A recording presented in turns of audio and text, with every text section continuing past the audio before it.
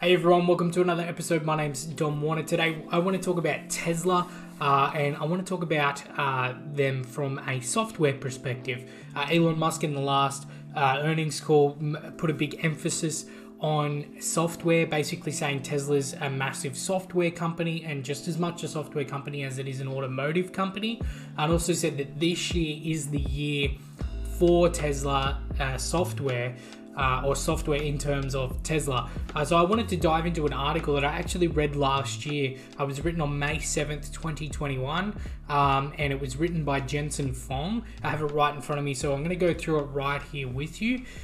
So let's dive into that. Basically, Jensen Fong says a Tesla App Store will drive Tesla's revenue to new heights. Now, the reason why I want to go back onto this article is I haven't actually read it since back when it was written. I think I read it a week or two after it was written. A lot of people have looked into, a lot of people have shared this article, and a lot of people resonated with it and also believed with the thesis behind it. So a well-known argument among Tesla bulls and bears is whether Tesla should be valued as a car or technology company. Bears argue that since Tesla's primary revenue driver is the sale of electric vehicles, it is no different from Ford or GM. As such, it should be valued as a car company. Bulls argue that Tesla is a technology company that happens to make electric vehicles. Specifically, bulls point out Tesla's software advantages to explain why it is a technology company. As of this writing, Tesla generates no software-related revenue. This article will explore why Tesla is a technology company and how its leading software advantage will drive revenue to new heights. Look, from my perspective, and I agree with the last statement, I do think that Tesla is more than just an automotive company. But I think just like Apple, everyone thinks of Apple as a iPhone, right? Phones. But they have computers, they have the iMac, they have so much different software. They have the App Store. They have revenue coming in from so many different sources, but everyone still remembers Apple as, a phone manufacturer. And I think it'll be the same for Tesla. Tesla will always be remembered as an automotive company, but they will have their energy sectors. They'll have their insurance sector that they're going into, and I believe they'll have their software sector and then eventually their robotics side of the business as well. Tesla produces iPhones with wheels. This is actually a really funny statement because I have a few friends that every time they see a Tesla, they point out, look at the giant iPad in the middle. And it's true. It stands out like crazy. And Tesla is well known for its software, not software approach, but its a technology approach into the way their cars are driven. And when you jump in at Tesla, you notice straight away that its technology is at heights that other automotive companies are not at. The premise that Tesla is a car company because of its revenue is derived from the sale of electric vehicle is flawed. Tesla does not produce electric vehicles, it produces iPhones with wheels. Okay, this is an important distinction because a business with fixed hardware margin is vastly different than a business with recurring software margin. In the same way that Apple's App Store changed our perception of a phone, Tesla is doing the same to a car. Tesla produces smart cars. This is not an open canvas for developers to build on. That is an open canvas for developers to build on. The car is no longer a static device where you can only generate revenue the moment you sell it.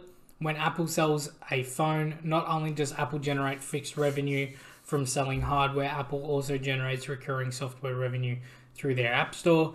The idea of a smart car with an App Store is further accelerated by autonomy.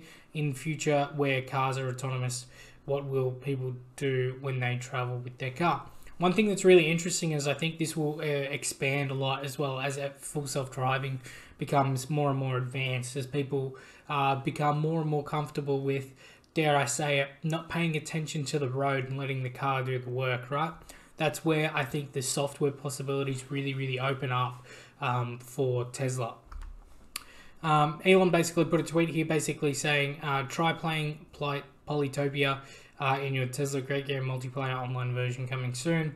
What should Teslas do with in-car gaming and autonomous world?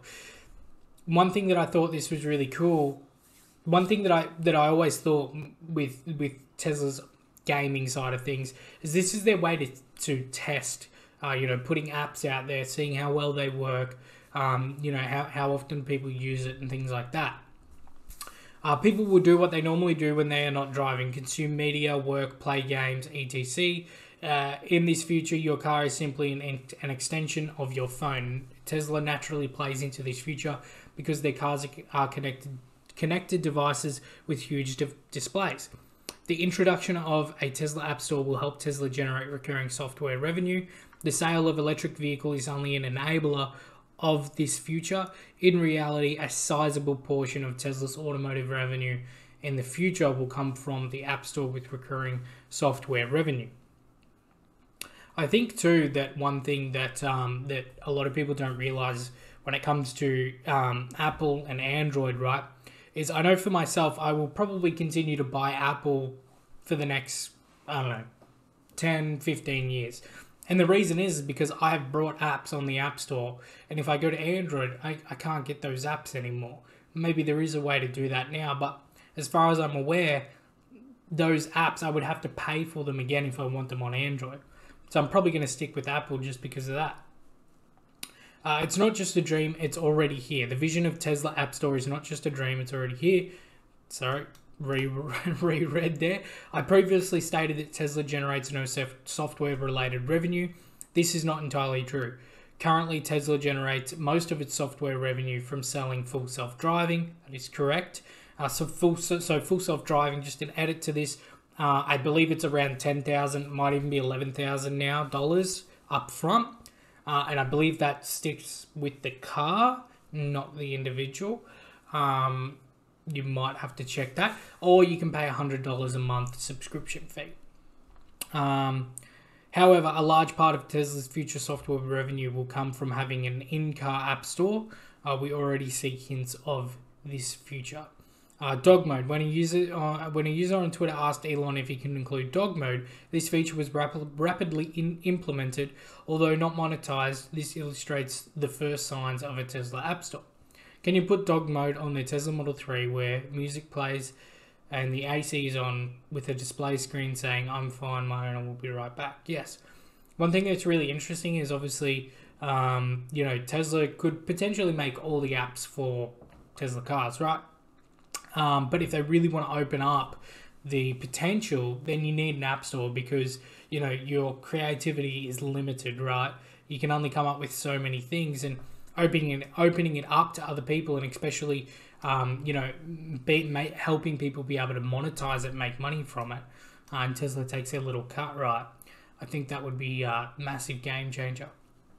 Tesla Arcade. In 2019, Tesla unveiled a slew of games users can play in their Tesla vehicles. This includes Cuphead, Fallout Shelter, Beach Buggy Racing, chess, just to name a few. This is similar to how the iPhone changed the gaming industry when people started playing games on their phones. I think that the games on the Tesla at the moment are a little bit of a novelty. But I could be wrong.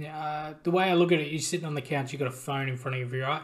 So I don't think that the Tesla App Store, in terms of gaming, is ever going to compete with iPhone or with a computer. But it's still a source of revenue, right? And you never know. Once you open this up to developers, some amazing things might come from it.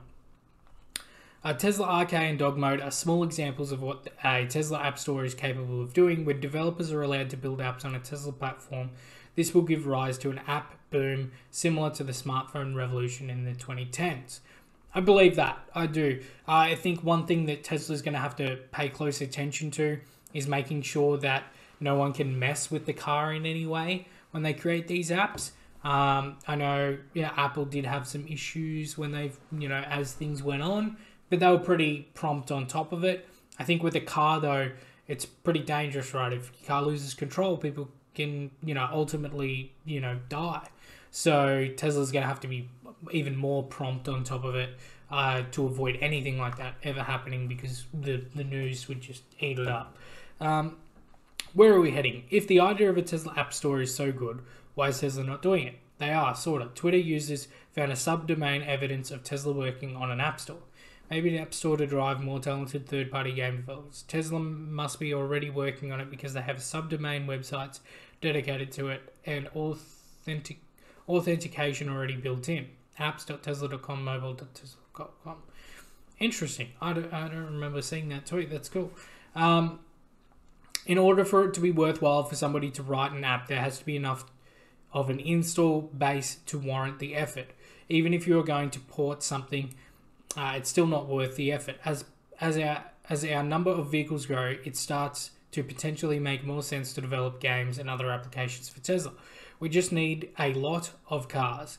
If we have millions of cars, then that could make sense. There is no point in putting a massive amount of effort into an app store until the number of vehicles is higher. There is no money in it right now. You can't compete with 500 million iPhones or 2 billion Android devices. We are orders of magnitude away from that. Very, very true. Fast forward to the end of 2020, Tesla has delivered 1.4 million units. Actually, interesting point.